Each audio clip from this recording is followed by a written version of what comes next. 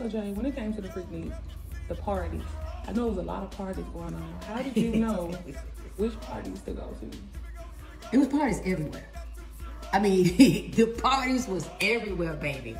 Now, the biggest party was in the street, and I already told you that. But there were parties, like, but you had to get a flyer. Like, and the flyers was like... But y'all didn't have cell phones. No, we ain't had no damn cell phones. Nobody need no cell phones. Nobody didn't need no cell phones. We ain't had no internet. We ain't have no Bumble. We ain't have no nothing. Listen, but we had flyers. Folks was like going to the Kinko's, okay? We didn't have no FedEx, okay? People went to the Kinko's and they drew a flyer.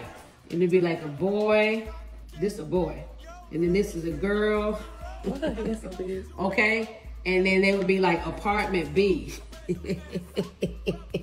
And they would pass this flyer out, and then it would be like Old National. And then you would go, and they would hand these out. The flyers were pieces of paper.